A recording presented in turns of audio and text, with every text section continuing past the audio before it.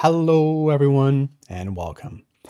My name is Francesco, and with this video we're going to be covering topic 4, which is going to be about figuring out on the Ontario Building Code's method of determining how many people are going to be in a building or in a specific space. Now, this method only works, or the way that we're going to cover it is only for part 3 buildings. And we learned in the previous topic 3, how to differentiate between part 9 and part 3 buildings. But be aware of this. Everything that we're covering today is for part 3 buildings only. Now, for the purposes of this topic, I want to set the scene for you. Imagine that you're in one of these spaces. Let's say that you're in an airplane hangar and you're looking around. How many people do you expect to see in a space like that? Compare that, say, to a transit station. If you're looking around, how many people do you expect to see in a place like that? Or maybe compare that against an office setting. I don't know, there's lots of people there, maybe, depending on what office you're working on. How many people do you expect to see in a place like that? Well, depending on what space you're in, the number of people expected to be in it will be different. And what we're going to try to answer today is how does the Ontario Building Code determine the occupant load, which is a fancy way of saying how many people are expected to be in that specific space given its major occupancy.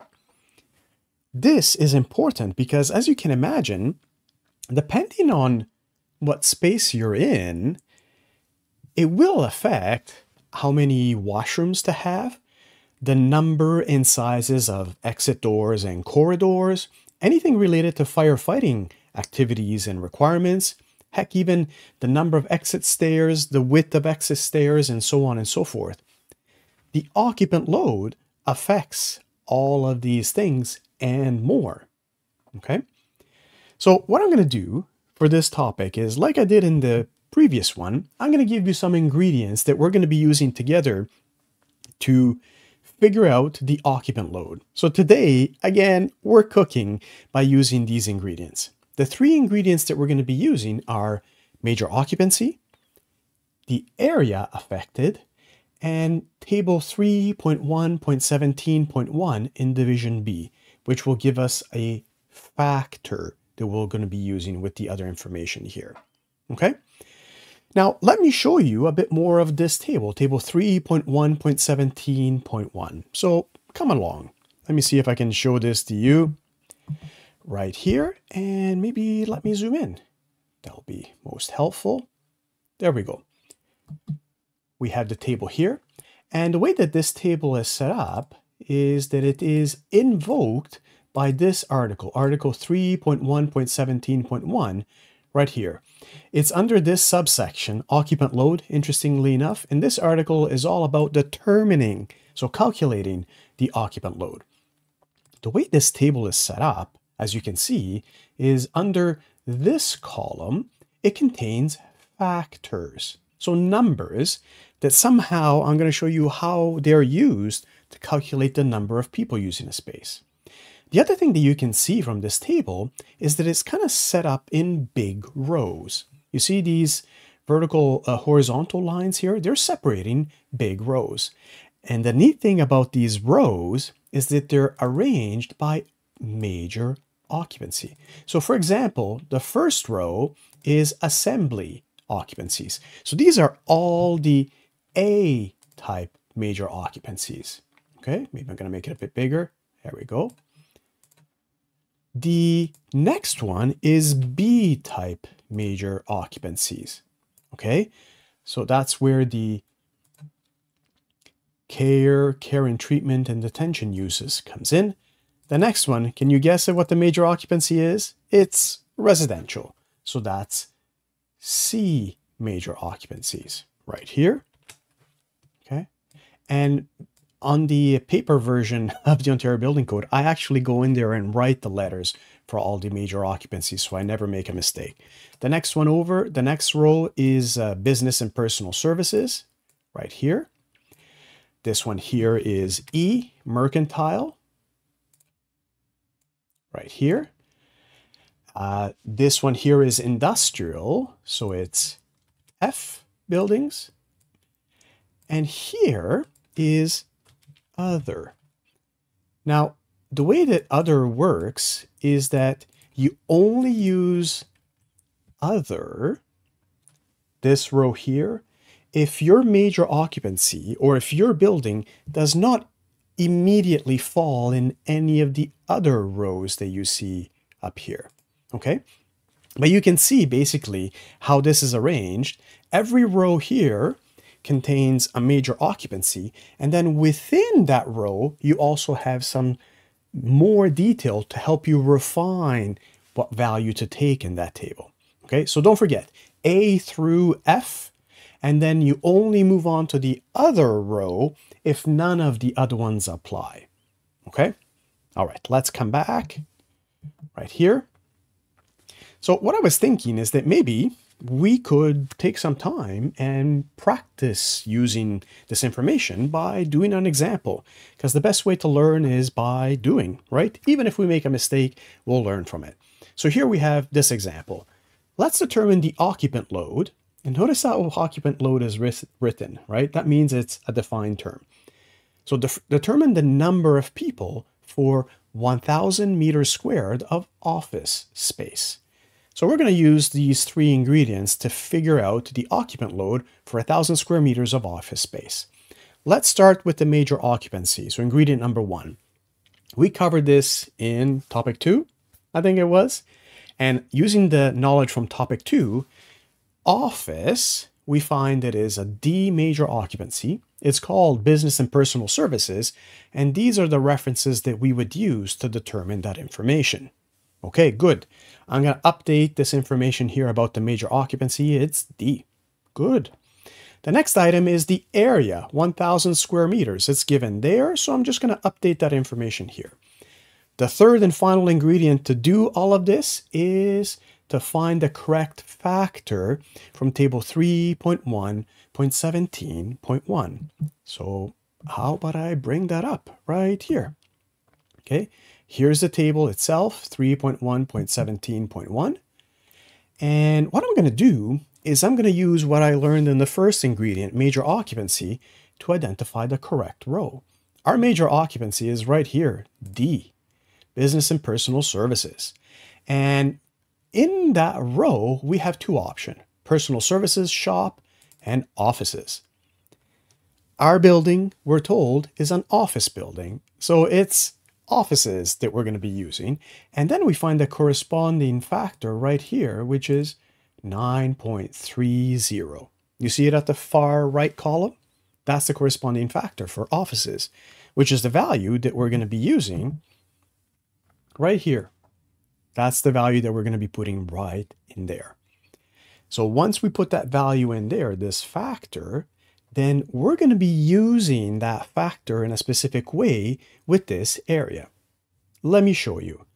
The calculation we're going to be doing, this factor here, that area there, we're going to divide them. So we're going to take the area, 1,000 meters square, divided by the factor, which is in meters squared per person, like that.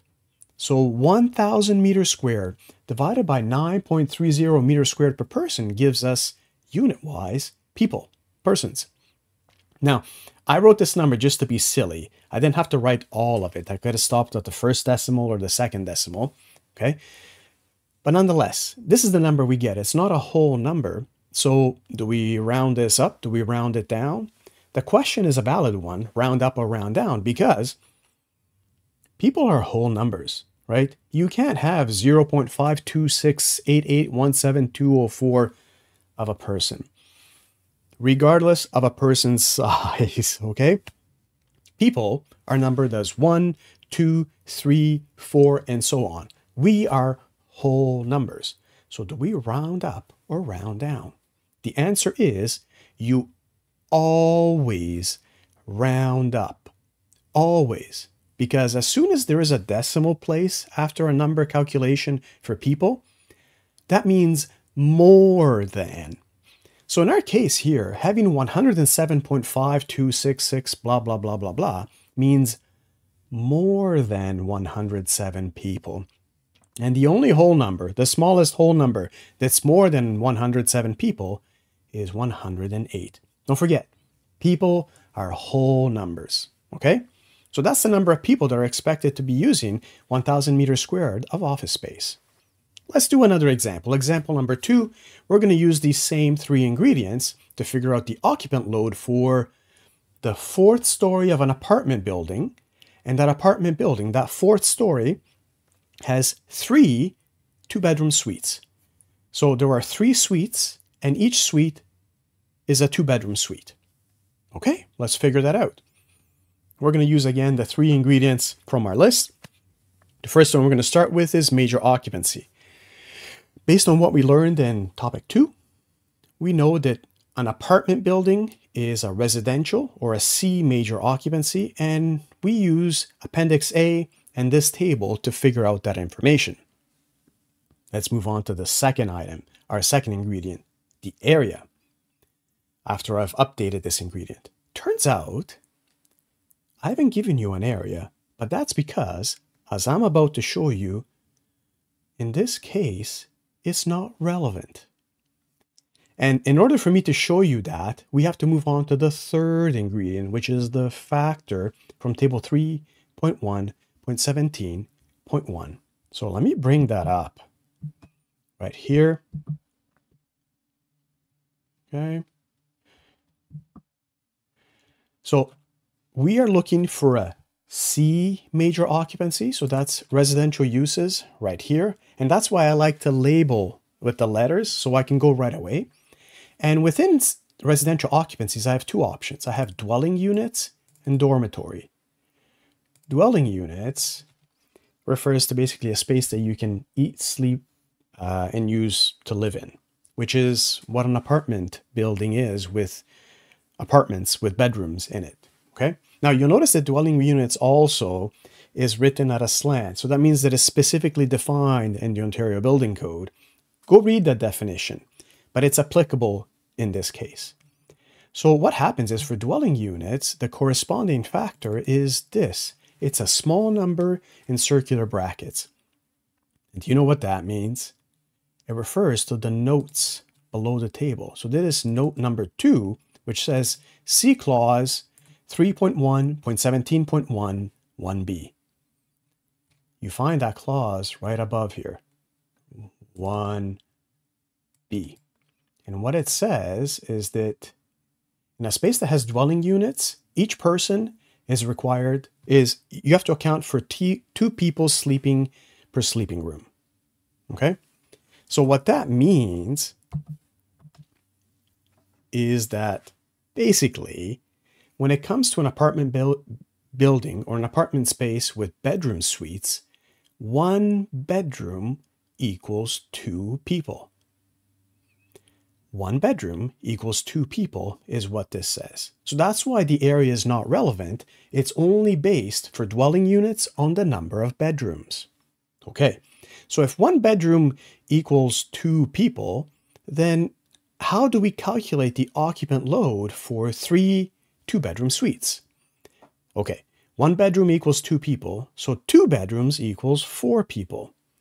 If we have 3 of these 2 bedrooms, then 3 2-bedrooms equals 3 times 4 people, which is 12 people. There's your answer. Make sense? Now, with this information, you can actually also do the homework, and we've kind of covered all... Hey, I know what this sound is. That means that we've reached the end of our video. Like I was trying to say before I interrupted myself, we're now ready for you to do homework 1, question 4, which will get you to practice to do the calculations for occupant load. And that also brings us to the end of this video. Our next video is going to be topic 5, where you're going to learn about the effects of building size and construction relative to occupancy. I hope to see you there. Bye!